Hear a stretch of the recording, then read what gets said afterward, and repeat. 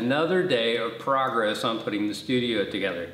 Yesterday, the biggest thing that I did was replace a window that had been broken. It took me 2 panes of glass. I broke the first one, had to go get another one. But on the trip to the second one, I met a friend, an old friend that I hadn't seen for several years at the glass shop. It may be that he needs to sell a home. So there's always a benefit in the actions of trying to move forward. Now, let me share a couple of things with you. I'm going to move us over to what I call the ironing board.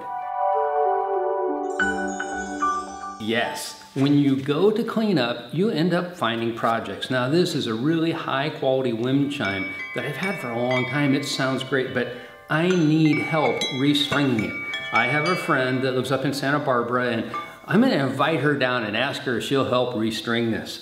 Now, here is a computer that I ran into. Now, one of my friends, Kyle Sousa, he realized I was in a little bit of a bind for a computer. He ended up putting his own hard drive in here for me. Now, I got to get back in touch with him and let him know how grateful I am and make sure that he gets that piece back. This, my sister, I have a beautiful sister. She's a great florist, but you know, I think she's accused me of killing about every houseplant that you can find. So I'm gonna replant this for her and put it back in my house and see if I can't make it thrive. I've found you have to be very careful with the invitations you broadcast out to the universe. I was trying to do an end around and get one of my friends that has a lot of stage, movie, set experience to come and take a look at what I'm doing and give me some pointers and get my wind chime restrung.